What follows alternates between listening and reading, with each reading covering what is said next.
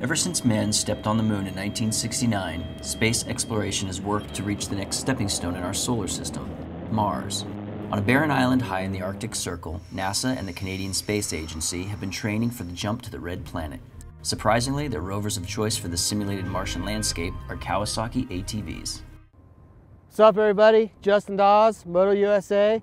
We are in the middle of nowhere. Actually, we're on the top of nowhere. We are at the 75th parallel, which is pretty darn close to the North Pole. So here we are at Haughton Crater. It's on Devon Island. Haughton Crater is a meteorite impact crater. It formed 39 million years ago with the impact of an object from space that was probably about half a mile in size. And it created this gigantic scar at the surface of the Earth that was about 20 kilometers or 15 or so miles across when it was first formed. The Devon Island itself, where this crater is found today, is the largest uninhabited island on our planet. And the reason why we come up here is because we have a combination of factors that make this place one of the most Mars-like places on our planet. It's cold. We're in the Arctic at 75 degrees north. It's dry. There's very little rain, even in the summer, and the rest of the year everything is frozen. It's windy. It's unvegetated. It's rocky. It's dusty, and it's scarred by an impact crater, just like much of the surface of Mars is. And so we come here because even though this is not an environment that is as extreme and as lethal as Mars is, it's one step in the right direction.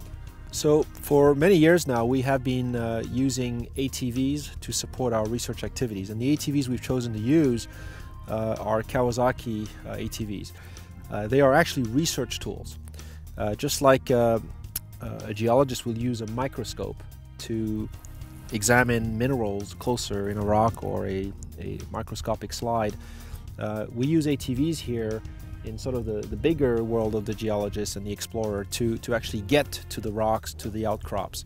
The ATVs take our science eyes, our brains, our sampling tools all the way to the rocky outcrops in this landscape. And so in a very profound sense, these vehicles are a very fundamental research tool for us, and that's why we want them to be reliable as well. We have now a fleet of 24 ATVs. They're all Kawasaki Bayous.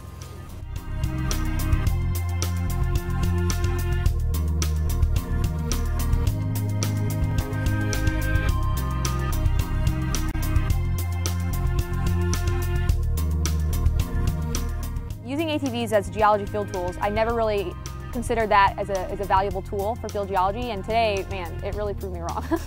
It was incredible. I mean, actually, on the way out, I was thinking that would have been a several-hour hike that we did in 30 minutes.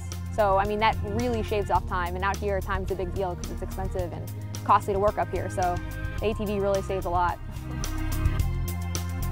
Definitely the only way for us to get out there and do sampling out in the field over this type of terrain. The hikes would just be really impossible to do. So it was a lot of fun. I enjoyed it, and it's very useful. So it's a good experience all the way around.